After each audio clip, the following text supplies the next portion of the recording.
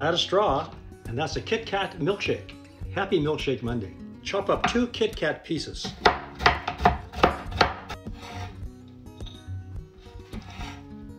Coat the rim of the glass with our hot fudge sauce, and we'll roll our glass in the cookie crumbs, KitKat cookie crumbs. Put our glass in the freezer to chill. 3 scoops of vanilla ice cream.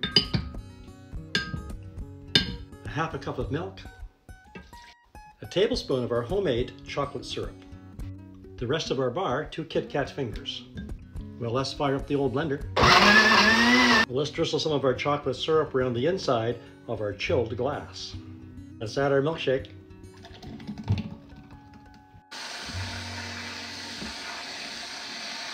More of our KitKat crumbs on top. Some more of our syrup. Another KitKat finger.